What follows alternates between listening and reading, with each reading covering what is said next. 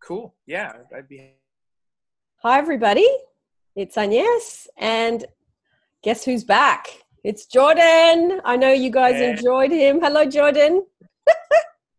Hi, how's it going? Good. Good to see you again. Really good to Good see to you see again. you too. Good to see you too, Agnes. Yeah, always a pleasure to interview you. For those that don't know you, I interviewed you. I read your story. I'm going to put links down below to those because they were exceptionally good.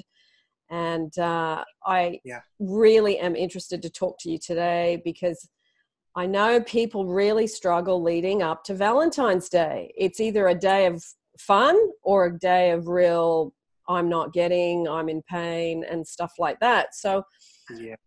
last year it was stories where women were sharing mainly. So this Okay. year it's about the men. And Mhm. I'm going to just hear your thoughts about what do you think about the whole Valentine's Day thing? What do you think? Well, I mean, besides all the cliches that happen around the day, and that, of course, it's centered around the concepts of romantic love and idealization and all these things. Yeah. I think it's wonderful in its essence. I think it's a real, like, an idea that makes sense. You know what I mean? We have a day that's dedicated to the sort of, the ideals of romantic love that is in our lives. But it can, like you said, it can be difficult for a lot of people, because if you don't, if you're someone that doesn't have that love, or, for whatever reason, romantic relationships are difficult for you, then of course Valentine's Day can be quite difficult. But then, of course, we do celebrate other types of love on Valentine's Day. Like, I give my mom a Valentine's Day gift every year. So, it Nice. has, it's got a lot of purposes, So I do enjoy it. I do enjoy it, if I do say so myself. Lovely. What a nice thing. I've never thought to do that for, that it's not the person you're with. That's lovely that you do that for your mum. And what do you come up with different things every year for her? What do you do with her? Oh, well, I mean, when I was a kid, it was like, of course, like, who else is going to be your Valentine than your mom? You know what I mean? Yeah. But as an adult, it's like, I just get her a card and, chocolate or something like that, but usually just a card, especially because she's a little bit further away. I'm in New York, so, Yep. that makes the gift giving a little bit difficult, but I can always pop something in the mail. Yeah. Nice. So, That's yeah, lovely. but I do feel like, that's something that's cute. It's cute. It is. Yeah, It is. for That's sure. really nice. It's just thinking outside what the usual done things are or expected things. What about in relationships? When you've been in relationships, do you, Mhm. being a man, do you expect something? Yeah. What do you find that do you feel pressured to get something for your partner if you're in a relationship? What do you think about that? Yeah, for sure. I think it's like kind of like it's an expectation. I try to kind of like come to a healthier place with those kinds of expectations of like Yeah. what exactly I want to get. Yeah. But I do. Yeah. I mean, if I'm in a romantic relationship, I do expect to get something on Valentine's Day. And Yeah. I think it's normal. It's our society. Sure. Yeah. If we had some kind of arrangement with our partners where we don't get each other gifts on Valentine's Day, then sure, that would make sense as well. But I think that's something that you can communicate, because Yeah. for some people it makes them feel awkward. And I think, for men as well, like, yeah, as someone that dates men, that subject can be quite weird, because it's like, what do you get him? What do you Yeah. do? I find, for me, the sort of nicest thing that I enjoy is actually not a gift at all. It's more so just like spending time together.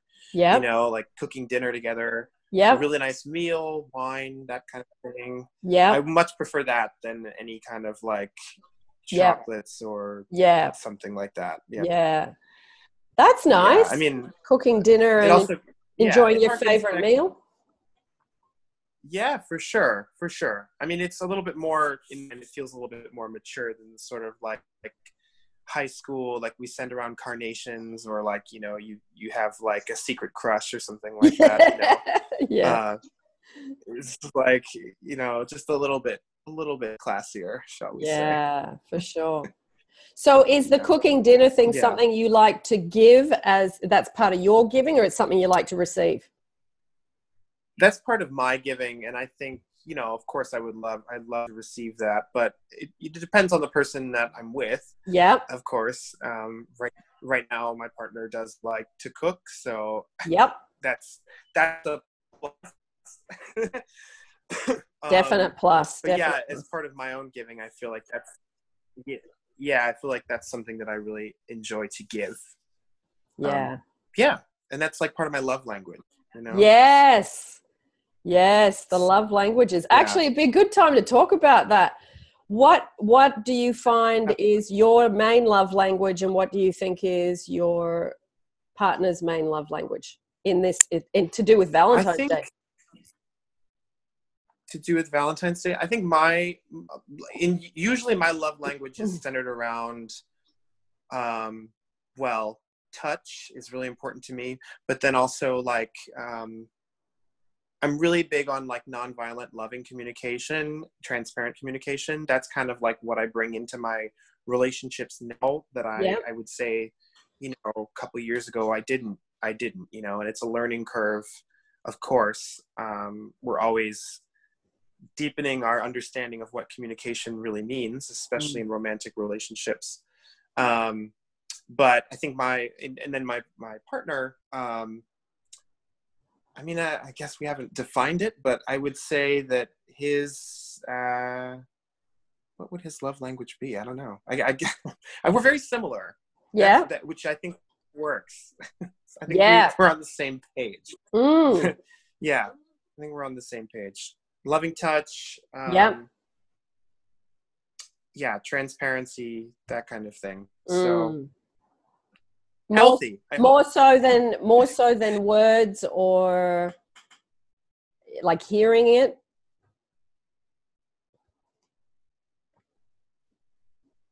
I think it's working now. Yeah, we're back. Yeah. So more so than hearing it, Jordan, like verbal touch is more important? Yes, I think so. Yeah. Okay. I think so. Touch more than verbal. Yeah. Yeah. I think so. Yeah. Because it's just reassuring for me. You know what I mean? The verbal, of course, verbal is important as well. But I think like the reassurance through touch and understanding and comfort, reassures the sense of intimacy for me that I need, Yep. Yeah, for sure. For sure. Mm-hmm. Oh, well, that's lovely. It's so, there's so much stuff around Valentine's Day, and so much either high expectations or just believing you're never going to get anything. Like, it's just this whole spectrum of stuff, and it's all in here, what we do. Is. It can lead us down so many bad rabbit holes. Yeah. And not good ones, usually. Not good ones. Not good ones. The not having is really a big part of that, because you think, oh, well, part of you has this idea that like, well, since society dictates that everybody's in a relationship, and if you're of a certain age, all of your friends are partnered up and you're not, you can look around and say, well, everybody has all these things that I don't have. And then it makes you really hate the holiday even more, because you're like, well, this is just a crossroads proving the point that I'm not good enough, or B, don't have enough. And when you go shopping, like you go out just to even buy food, it's like everything's bombarding you, and like you say, it does make a lot of people feel like I'm not good enough. It's true. Yeah, absolutely. I mean, that's like at the core of all of it, and then I think also, like, societally, even the displays of these kinds of things are so ostentatious because, maybe subconsciously people want us to feel that way, so that we'll sort of like, you know, occupy that space of not good enough with the consumer, with the consumer mentality. Yeah, for sure. You know? Yeah. You can kind of see through all the bullshit, if you will. Yeah, exactly. I think it's a really good day to be doing your affirmations and your meditation. And that's a part of it. Yeah. Yes, for unplug so from the outside and get back to, hang on, I am good enough, I am loved, I am wanted, and let's look for evidence of that, not be looking for evidence that I'm unloved and unwanted. Absolutely. Yes. And yes. Yeah. Yes. Yeah. Yeah. Yes. 100%. Excellent. So you're obviously in New York. You were, when I last interviewed you, you were in Hawaii. So how's the meaningful creative stuff going for you? It's going really well. Hawaii was a oh my gosh, you want to talk about Ho'oponopono? Yes. You know, yes. I really did my investigation, you know, my investigative work while I was there. Yeah. I had a really sort of transformative experience. I think at the core of it, it was a time for me, really just for me to heal and to understand, you know, going back to what we had talked about before, sort of the patterns of thinking, the entrenched ways of believing, you know, A, I'm not good enough, or B, that, you know, I will never have enough, those kinds of things. They all kind of come to the surface in a very strange way in Hawaii. You know, I don't know if you've spent time there, or, you know, if people have spent time there, but there's something really, yes, healing, but also expansive, but also very, very like lonely in Hawaii, but not in a bad way. Lonesome, you know, solitude. You know, I had a moment talking to, actually, he was this guy that I met. He's a massage therapist, was connected through the opera theater, and he ran a massage studio called Ho'opono Massage. And I just talked to him about, you know, some guy, talked to him about what it meant. And it's, you know, the Ho'oponopono prayer is used in so many different ways to cleanse oneself of really the internalized feelings of shame or guilt that happen through, you know, coming across things, toxic things in relationships that we sometimes don't feel we have power over. And we don't really. I mean, it's part of life. These things, they happen. There's no point in behaving as if they don't happen. But, you know, ideally we manage our emotions in a healthy way and own our emotions ourselves. And Ho'oponopono can be used to center yourself around the accessing of your deeper, maybe more difficult emotions, especially in relationships, intimate relationships, you know. But yeah. So Jordan, did he combine Ho'oponopono with the massage? Yes, it was actually the best massage I ever got in my life. Wow, so I've never heard of that. Yeah, if he's out there, I mean, hey, hi. Unreal. Unreal. Yeah. But I mean, I had quite a spiritual experience, you know, and I'm not one that's, I wouldn't say that I'm the kind of person that's like, you know, oh, I'm searching for some kind of transformative experience here. But really, it happened in an organic way. I went to Maui for a few days, and I went to the top of Haleakala. Yeah. And that, in and of itself, just seeing the world from that vantage point, put a lot of my trials and tribulations into new perspectives. And I had a lot of work to do there. You know, I mean, it was like a really intense program. You know, both musically, vocally, all that stuff. Yeah. So I had a really intense time in Hawaii, but also very relaxing. Yeah. Lots of time on the beach. And now I'm back in New York. So, fantastic. That sounds life's good. Yeah. And what are you, have you kind of got a few irons in the fire for the creative stuff? You working on anything exciting? Yeah, well, I just finished at New York City Opera, we just did a world premiere. We ended a week and a half ago. It closed. It happened kind of as soon as I got back, so that was kind of like I just jumped right back into my normal, like, hustle rehearsal. Yeah. In fact, I had several auditions this past audition season, which is for us the fall and the winter. Yeah. But I remember I got off the plane from Hawaii and I had an audition that afternoon. So wow. really, I jumped right back into it, and then so it's been crazy, but I've got a lot of stuff coming up. Great. Yeah. Feel good. Have you got any links we can put down below in the interview if people want to check out your opera stuff? Yeah, sure. They can check out my website. I don't have any new. I have a whole bunch of new recordings that are going to come out in. Okay. Things that I make myself. Oh, good. all very low budget at the moment. But you can put my website down there. People can check out what I'm up to. Yeah. Send me to my social media. Send me the links that you want me to put in, and then I'll put them in, because I think it's so good when people are creatively doing what they love, and they're starting to earn money, and they're free to move around a bit. I just think that, wow, it doesn't get better than that. And then you do all this work that we do, the internal work, and then your creative work benefits from it. Absolutely. Oh my gosh, 100%. I don't think I'd be able to do the work if I weren't taking time to do the kinds of things that I need to for my emotional health and for my mind. For sure. So on that note, what kind of daily routine have you got for that stuff? Right. So actually in Hawaii, I had a lot of really interesting revelations, mainly around, I've been listening to a lot of new stuff about psychology, the effects of meditation on, depression and anxiety and things like that, things that I've struggled with on and off for most of my life. And I think a lot of us, we go in cycles of this kind of thing. And it leads us all down the path of self-healing. So I came to a realization that, a lot of my meditative work could actually be a lot shorter and a lot more intense.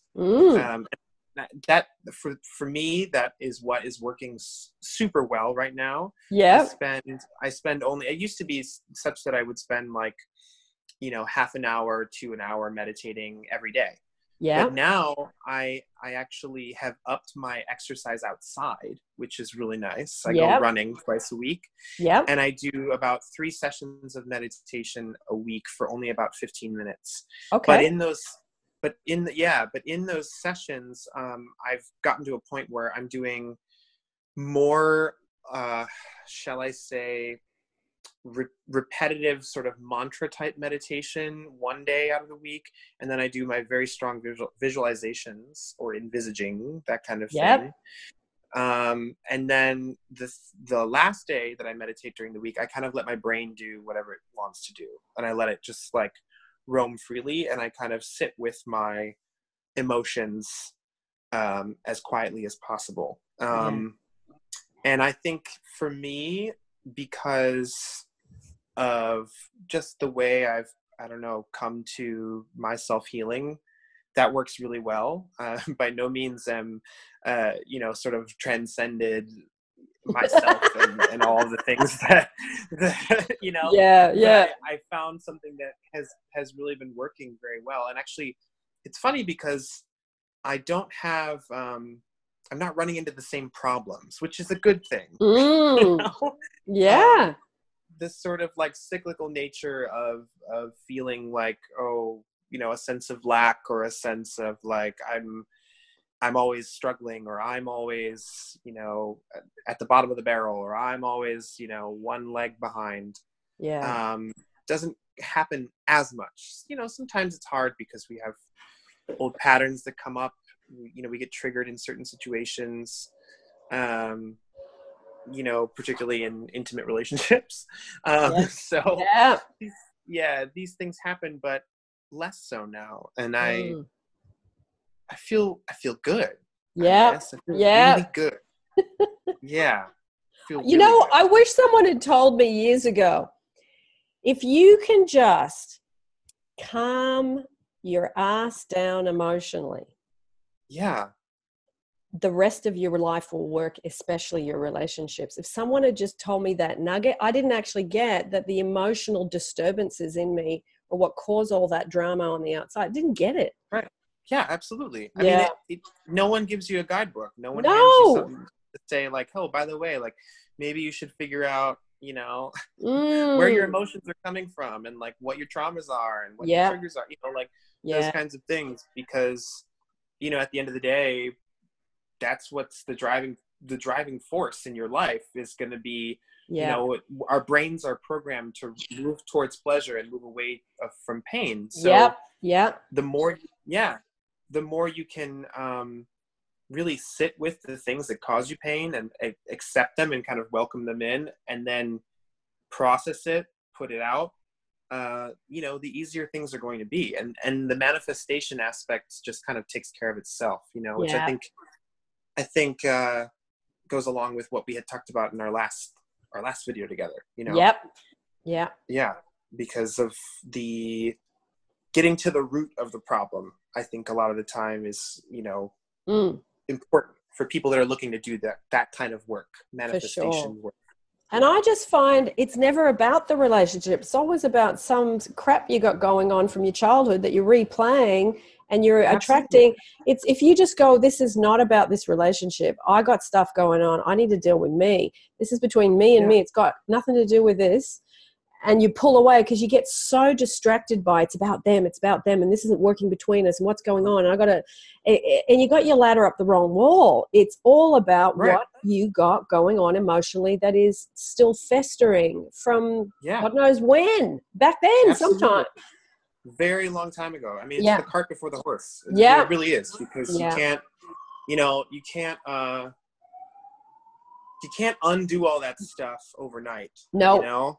No. But you can consciously say, okay, well, I can dedicate this amount of time to that in my life daily. Yeah. Or, you know, I can rewire the way I think about certain things to produce more productive, helpful thoughts, really. Yeah. You know, that about the pain, about the trauma from those early caregiver relationships. Yeah. You know, those are the important ones. They are. Yeah, I did a lot of listening, especially in Hawaii. Like I said, I had a lot of time to myself to kind of like think about these things. I did a lot of listening to a couple different life coaches. Some on YouTube. Richard Grannon, if people know the Spartan Life Coach, he's really awesome. Great YouTube channel. Okay, he's cool. out there. Yeah. Yeah. If you want to link him, he's great. How do you spell that? Richard Grannon, Grannon. Okay, cool. Spartan Life Coach. He's great. You know, he talks a lot about complex PTSD. The sort of like the effects of the narcissistic personality in relationships. Okay, great. People that struggle with that kind of karma in their lives. Which, you know, a lot of the times the complex PTSD can be at the root of this sort of like repetitive thought processes that we have. And he ties a lot of stuff into that sort of like Abraham Hicks, the way she talks about being tapped into and turned on is really just getting to the root of why our mind is programmed in certain ways. And we go on repeat. So I listened to a lot of that, and I kind of came to a newer understanding for me about, you know, effective psychology, to choose the right thoughts, choosing good thoughts, choosing things that are more productive in the long run for you to really make the best out of your life. You know? And to be able to do that, you got to clear some of the old baggage. Otherwise, you just default all the time back. Yeah, absolutely. And it can be unconscious or subconscious, that repetitive thing. Yeah. You know? And that's how meditation is a tool to get you in touch with that. Yep. Because you're not going to be able to hear it if you're always busy. Yeah, exactly. And like what you're doing, going running, doing that repetitive where you're in your own zone. Yeah. That's like a meditation in itself, because you're able to think as you run. You're able to think, and you get that sense of freedom. I think exercise is so good for getting into those, especially exercising outside in nature rather than in a gym. I mean, the gym's fine too, but something about being amongst the trees and the nature and the birds and the animals, and being able to really feel that physical freedom. Yeah, and then I started doing it in Hawaii because it was like beautiful outside. Now that I'm back in New York, it's a different situation. But you know, you're talking about trees and animals, and I'm like, where? The halal stands down there. You know, we have them. Yes. Our flora and fauna in New York. Yeah, but you've got beautiful Central Park. You know, is it you too far away? You too far away? And I'm a little far from Central Park, but I'm closer to. I actually moved uptown, so I'm closer to George Washington Bridge. So I run along water there. You know. Nice. Yeah. Lovely. Which is nice. Yeah. So are you still doing like Ho'oponopono as part of your weekly thing to do? I don't include it all the time. I feel like if there's something that is particularly like weighing on me, it's a very useful sort of like tantric mantra type thing to use. To repeat over and over again. I particularly listened to your video. Which one? As a guided. The 40-minute one. As a guided. I really enjoy that. So always enjoy your videos for sure. Oh, but you know that. Thanks a lot. Oh, it's not a problem. Ho'oponopono, I just think, is just such a untapped resource. It's just, and people always say, "Oh, I feel worse when I do it." And I go, "Yeah, that's what happens. Your stuff comes up." Your stuff comes up. It's to clear it. You're apologizing. You know? You're apologizing for the root of it. So yes, definitely. But you know, in Hawaii, it's kind of like in the fabric of living there. You know, I mean, it's hard to explain. Could go on for hours about it. Wow. Oh, I can feel a new desire to go there starting to bud up. Yeah, you should. Yeah. It's just places call you at different times. They call you. It's true. Yeah. I'm about to head out to the Australian desert, and it's over 100 degrees in your temperature. It's 43 in Celsius, and it's 100 and something in Fahrenheit. And that place has been calling me for about 15 years. So I'm going there to do some meditation, to go to explore the Aboriginal, you know, the Australia is Aboriginal. It was their land. It was it's theirs. So I'm going there I need to go there. And I'm really excited because I'm going on the 30th. That's great. It'll be really good. So some places call you. They call you. Yeah. It's true. Yeah. I certainly was. I mean, I took the job in Hawaii. I certainly was never like called there to, you know, just to go. But when I was there, I was like, well, this is the perfect timing for this. You know? And I really had like I said, transformative experience. I have a weird, soul calling. I've spent time in Scandinavia. I lived in Denmark for a while, like kind of on and off. And my best friend is a Danish girl.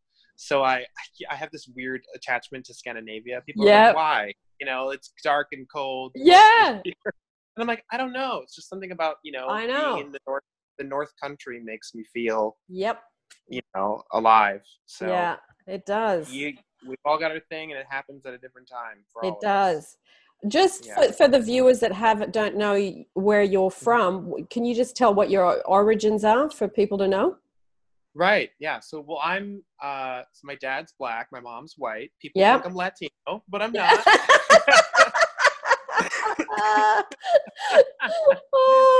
Surprise. And then, but I'm from Buffalo, New York, originally. We've got a lot of, French influence there. Yep. Yeah. I could Cool. go on. Yeah. I'm a mutt. Yeah. I know. It's funny because I get picked for South American all the time. People come up and go, Yeah. "Hey, Chica," and I'm like, "Hey, Right. Chico," but I'm not South American. But I'm not. Yeah, I mean, I'm here in New York. It's funny because people just speak to me in Spanish, like, Yeah. by default. You Yeah. know? And you're That's kind of. fine with me. I'd love to. I feel honored. Yes, I know. I just go through. I wish I need to learn Spanish so that I can actually play the part a bit better. It's such a beautiful language too. Yeah, I know. It's gorgeous. It's gorgeous. Yeah. Well, Agnes, I think I should run actually. No problem. That's perfectly enough. Thank you for sharing everything. It's always a pleasure. And I will. Absolutely. Do you want to say goodbye to the viewers before we log off? Goodbye, everyone.